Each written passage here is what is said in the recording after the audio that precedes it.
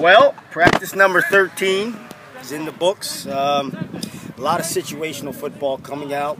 We had some third and longs and some fourth and fives. Then we had some 2-minute situations. And you know, the guys I think they've done a good job, especially after this morning. I didn't think we practiced as well this morning. Thought our energy was down, our execution was not as good as it needs to be, but they responded and came back and had a little bit more vigor in their bodies today. So it was good. It was a good way to come back. Where's your number one offense at right now? You feel like they need to make a little bit of progress? Oh, absolutely. We all have to make progress. Every single phase of our football team has to make progress. But, you know, you'd like to see them do a little bit better in that 2-minute situation. We need to get some completions and understand the situations. But that's what learning's all about.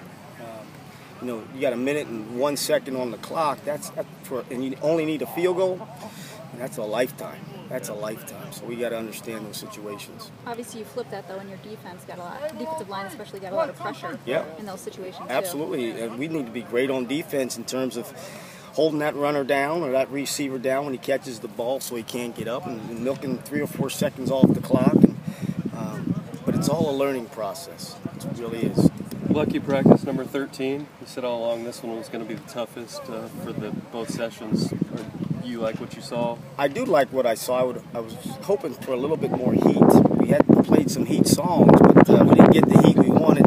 It's kind of like a November day right now. No, I like what I saw.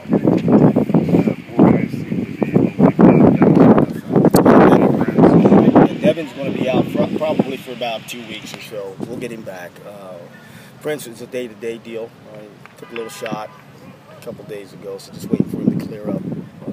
Yeah, but we're a little nicked up right now, but not too bad. Nothing significant. Smith is a knee? Yeah. Is Gaston okay? Yeah, Bruce will be fine. He got a little strain on his hand. He'll be fine. I told him, can we get you back by mid-season? He looked at me like that was crazy. Just what BJ's done for you in camp, and seems to have, it's up to you whether he's solidified a spot, but just kind of how he's progressed. Well, the thing that he does so well is he plays so fast, and I mean, when he gets the ball in his hands, he's explosive. He plays fast without the ball, which is something you need to do as a receiver. Obviously, he's still not exactly where we need him to be assignment-wise, but you know, you like the ball in his hands. You know, we can do some reverses with him, and you can push over the top. Are you seeing those 6 emerge that you wanted, your receivers? Not as clear as I like to see it yet, but I think there's capable bodies there. What's the depth chart at quarterback right now? We got 1 and a 2 and a 3. That's where we are. You had said coming into camp that you wanted to kind of split the reps a little bit with the ones. Over the last 4 or 5 days, Rob Henry has gotten almost all of the snaps in teamwork with the ones. Has he? Is he your starting right now? No, he's not. We have not made a decision on the quarterback. Is there a battle for number 2 right now, more than a battle for number 1? There's a battle for number 1, 2, and 3. Yes. I'm trying. I know you are. You said that you would name a starting quarterback on Saturday. Is that still the plan? Probably Sunday. Okay. Sunday, Monday. Yeah. So it's not the plan anymore. Saturday, Sunday, Monday, with the weekend. Michael Rouse is working now with the offensive line. Yeah. What predicated that move? You know, we thought that for him to have a chance to really help us this year and he was gracious about it. We called him in, and I sat him down last night and said, hey, you have a chance to help us at one of those tackle spots if you can learn faster.